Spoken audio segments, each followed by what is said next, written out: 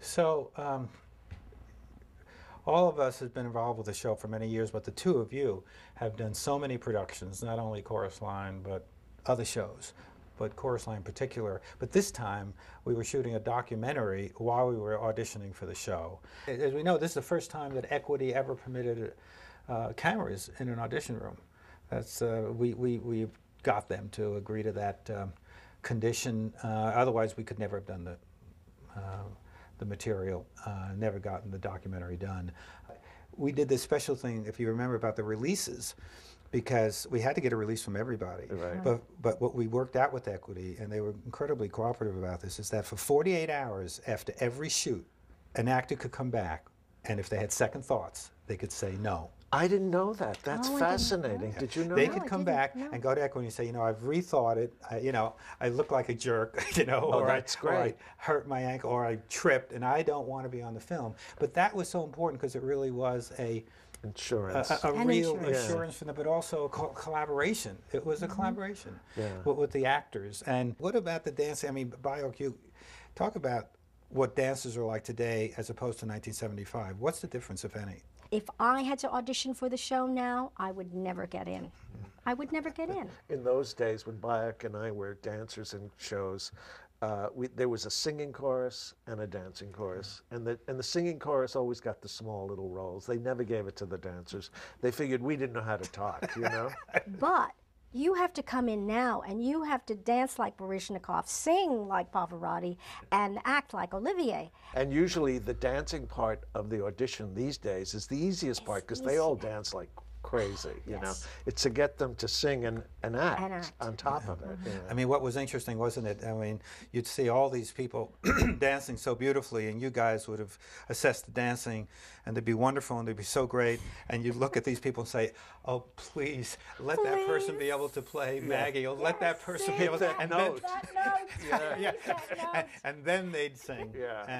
And the roles are so specific now in terms of the notes they have to hit and the ethnic quality to the roles and the quality of the characters that we like to mix it up and change that a bit. But ultimately, as Baayork always says, the show casts itself. When we did the show originally and we were turning out many copies of the show, we did it totally like the original. It was very, very important from the very beginning, and Michael sent me to all the companies, and I would go every 2 or 3 weeks to those companies and make sure that they were doing the course line the way Michael wanted it. And so, 35 years later, and I've directed all these companies, when Bobby and you came and said, I'm going to be doing the show again, then, I said, phew. I can relax because all of those years I was trying to really keep it pure and true to what Michael and Bobby wanted. And Bob said, okay, now, Baayork, you can relax because, we're going to open up the Pandora box, and explore. And we made a conscious effort to personalize these roles with the new cast and to draw out what was best in them.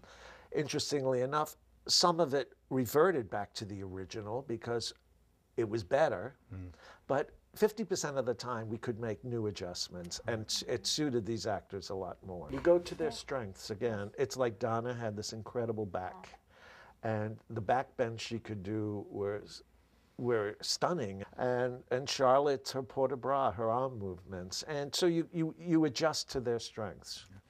I found this time a lot of the dancers that came back and to see the show, it's 30 years later, and they were really into the book.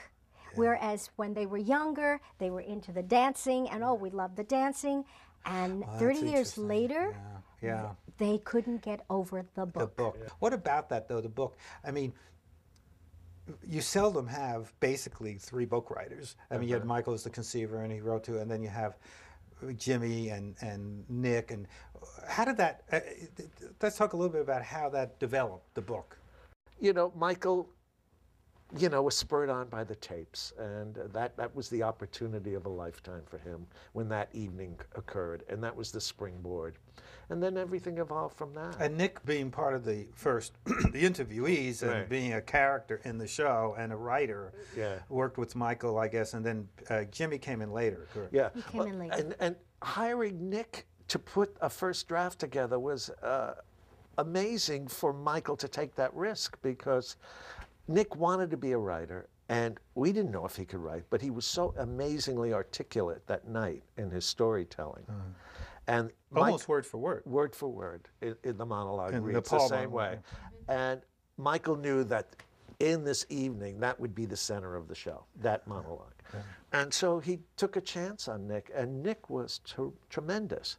But Jimmy was brought in to help fabricate the Cassie Zach stuff, where we needed to invent dialogue, and as opposed to edit, you know, and we didn't have a springboard for that. We had to create that from scratch. And Ed Kleban's lyrics, I think more than any other show I've ever known, is so much the book too. It's almost like he's another book writer. Oh, Because yeah. there's Oh, he is, so, yes. I mean, when you talk about moving, you know, the action forward, it's the epitome of it. And Ed spent a lot of time with every actor in the show, talking to them and getting their stories even more extended and more involved.